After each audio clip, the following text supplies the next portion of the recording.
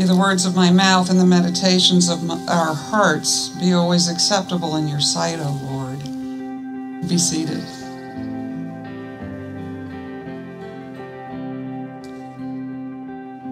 Good morning. It's 43 days after Easter.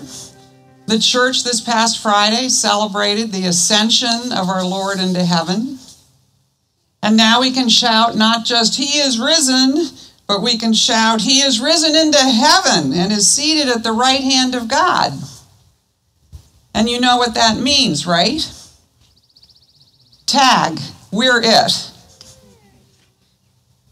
In Acts, we learn that he, Jesus, was taken up into a cloud while they were watching, and they could no longer see him. Just before that miraculous ascension moment, Jesus told the disciples, "As the Father has sent me, I am sending you. You will receive power when the Holy Spirit comes upon you, and you will be my witnesses, telling people about me everywhere, in Jerusalem, throughout Judea, in Samaria, and to the ends of the earth." He said that once the Holy Spirit came on them, they would receive power to go out. In effect, they would change from being disciples, just students and followers of Jesus, to being apostles sent out. Centuries earlier, the prophet Joel had said, "In the last days, God says, I will pour out my spirit on all people." He went on to say, "Even on my servants, both men and women, I will pour out my spirit in those days." The Holy Spirit would fall on sons and daughters and old people and young, and that includes us. Look around you. Tag, we're it. What does it look like to be it? How did it play out in the first few centuries when so many people were becoming Christians? Is there anything we can learn from what they did then for us today? Over the last several Sundays, we've been wondering about the secret sauce that allowed the early church to be it in the Roman Empire. An empire not unlike our own, which is why it's interesting to look at this question. The Roman Empire was large and powerful like the United States. It had various gods at whose temples one could worship. It had societal stratifications, dues-paying associations and clubs, work at various levels of honor and dishonor, wide economic and financial disparity.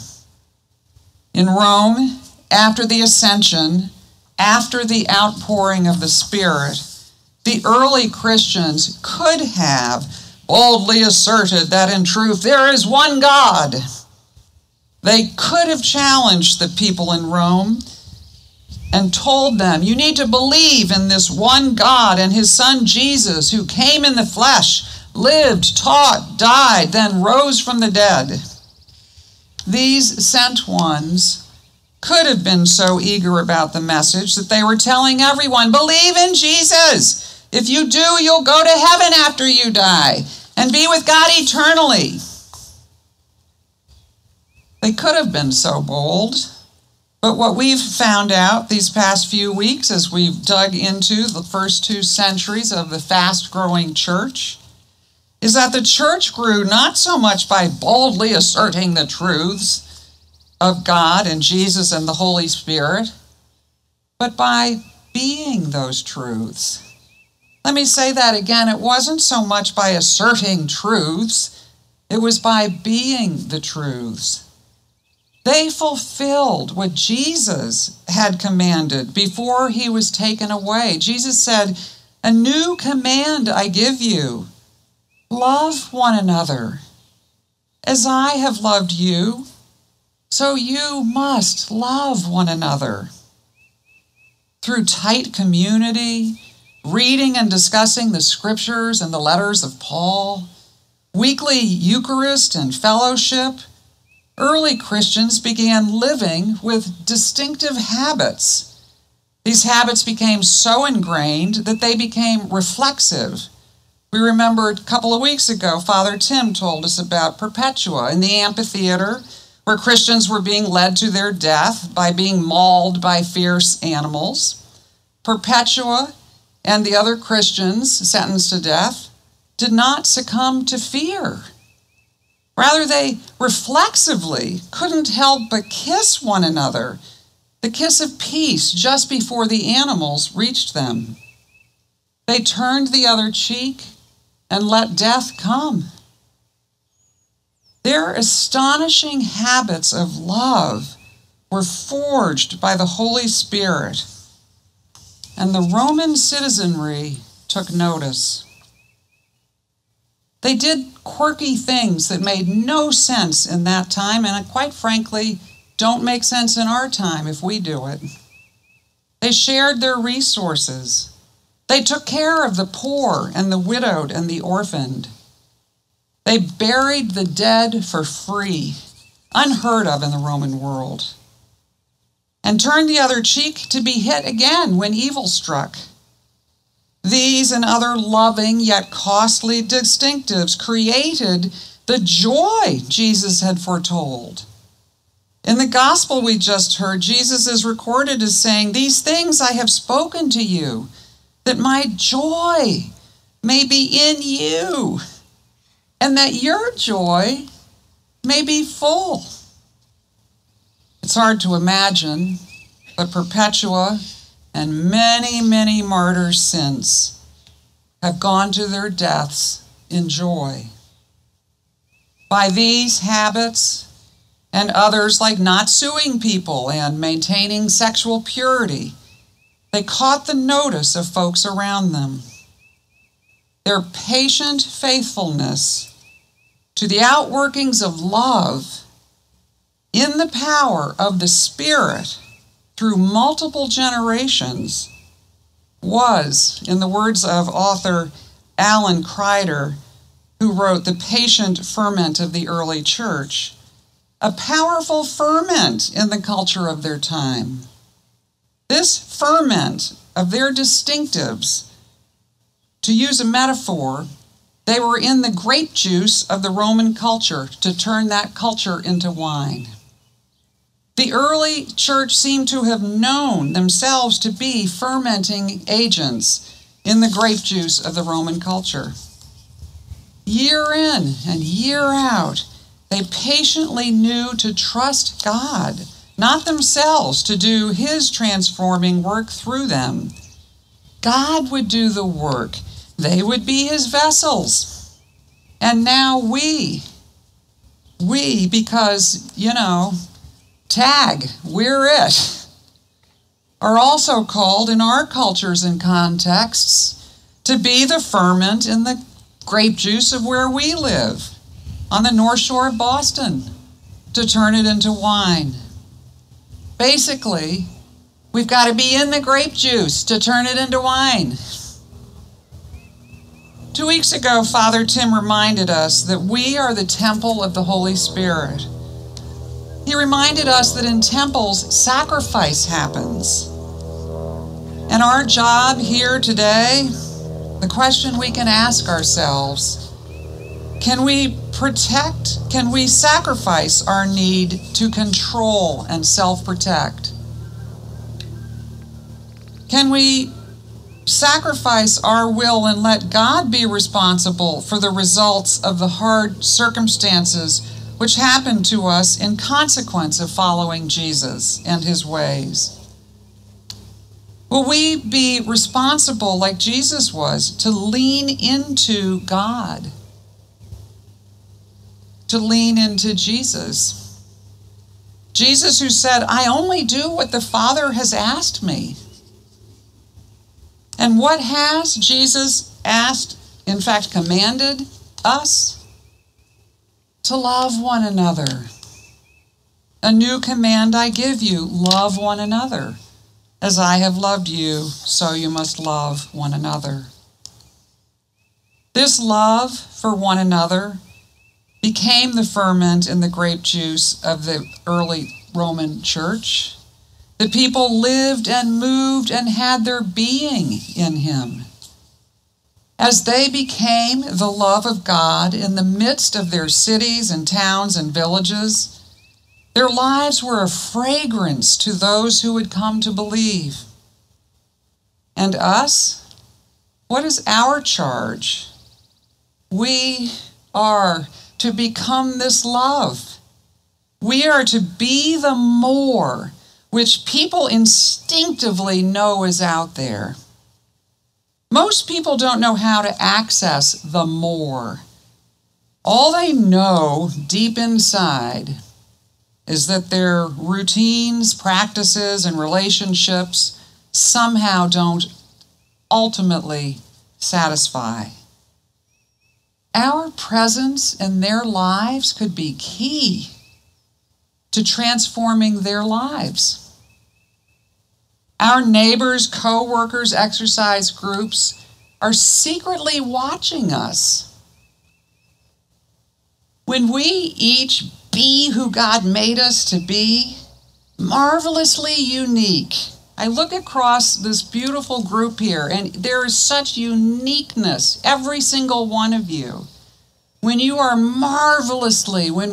marvelously ourselves, as God designed us, unique, strong, and wonderful, people will wonder what it is about us that touches a yearning deep inside them, this yearning for the more.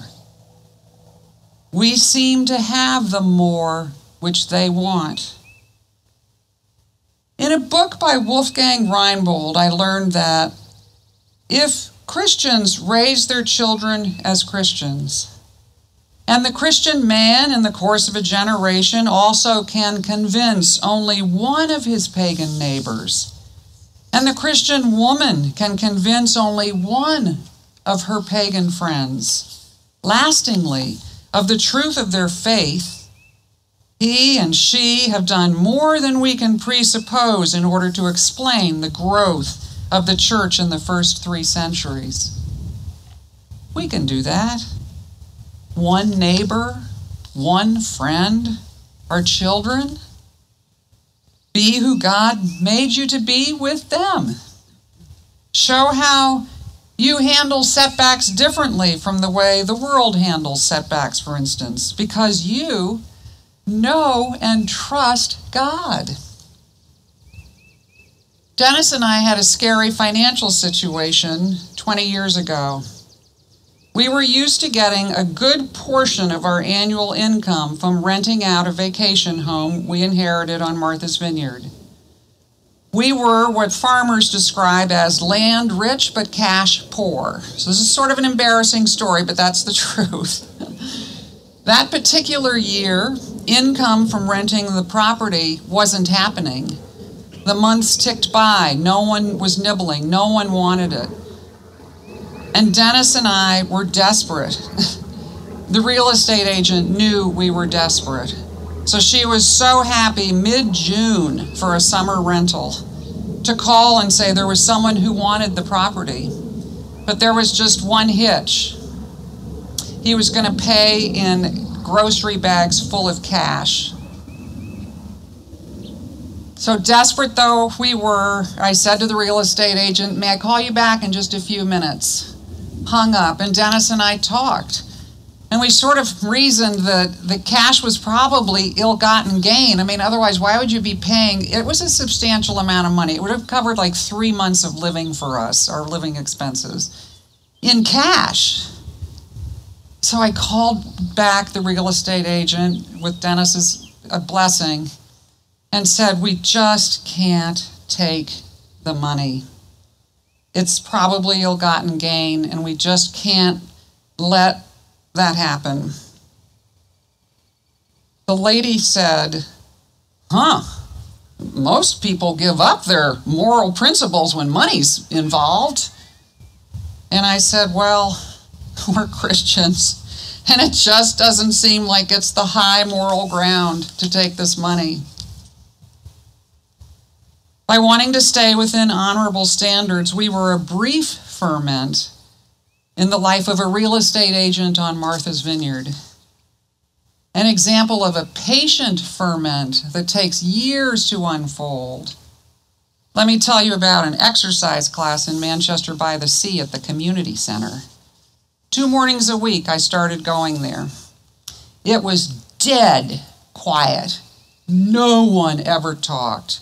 There'd be the first repetition, total silence, then the second repetition. So I prayed to God and said, is there anything you want me to do? And God said, tell the woman next to you, you like her socks. And I thought, you want me to tell her I like her socks? Tell the woman next to you, you like her socks. So I did. That was earth-shattering. There was no conversation in the class yet. The next class, she said, I like your fleece.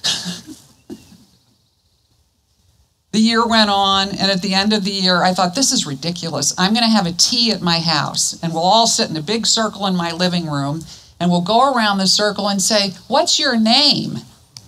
How about that for starters? And tell me something about your life. And we had a teacher, a nurse, we had a speed skater, for heaven's sakes. And we got to kind of know each other, but then the next year happened. Summer came. We don't meet in the summers. We met the next year, and I thought, let's have another party. And then they can bring their stuff and show their personality through bringing their stuff, and they did.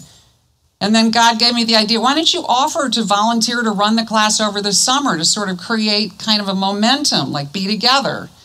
So they came to my house every Monday and Thursday morning for exercise. And because I'm a little bit looser as a leader than the woman who just was absolutely silent, we would talk or just say there's a library book sale or whatever in the announcements, and it got kind of loose. So by the time we hit that next September, they knew each other. 2 of them came to the mime Stations of the Cross at All Saints in Amesbury. 4 of them came to my ordination. Patient ferment of the exercise class. We started having conversations about God. People would do prayer requests. Something like, anyone that kind of believes in God or thinks about that and that's where you're coming from, would you mind praying for my husband who's, whatever? It took many years to change the culture. We've got to be, all of us have to be, the ferment in the grape juice to turn it into wine. Another story is happening right now as I speak. A neighbor I love is dying. After 40 years of knowing and socializing with this person, a terminal illness is bringing his life to an end. And for the first time in 40 years, we are talking about God. One person, one neighbor. What a holy and sacred privilege to be able to bring the Prince of Peace, the Lord of his salvation, into his bedroom, into his heart. 40 years talking about this and that, and now Jesus comes into the conversation. Being immersed in the ways of Christ, having the loving, peaceful mind of Christ, living and giving with all the generosity of Christ, who gave his all for us, inspires the people around us to want to know the more which we seem to be walking in. Here on the North Shore of Boston, can we each be the unique, marvelous individuals God has made and simultaneously love one another, turn the other cheek, trust God? Can we journey together and see what happens? Because, tag, we're it. Let's pray. Michael.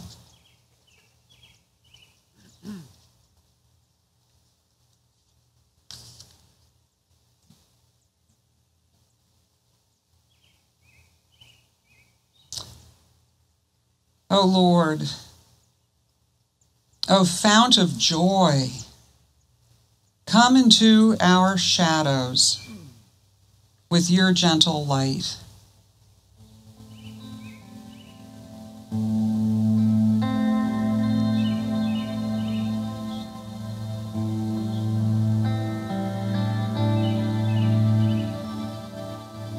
Touch the fears and hesitancies which mute us and keep us in the shadow.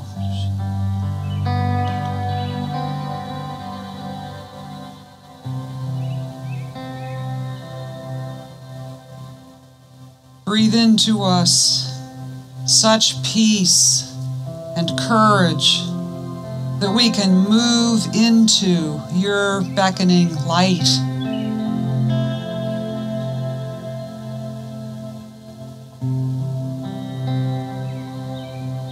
And be so transformed that we become your lanterns.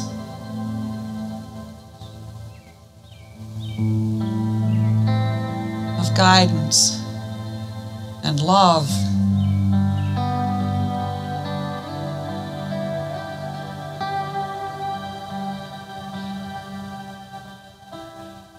O fount of joy, come into our shadows with your gentle light.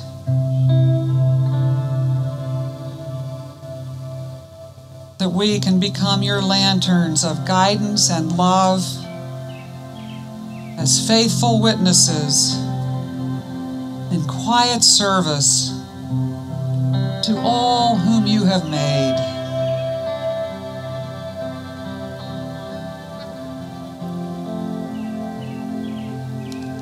In your loving name, we pray.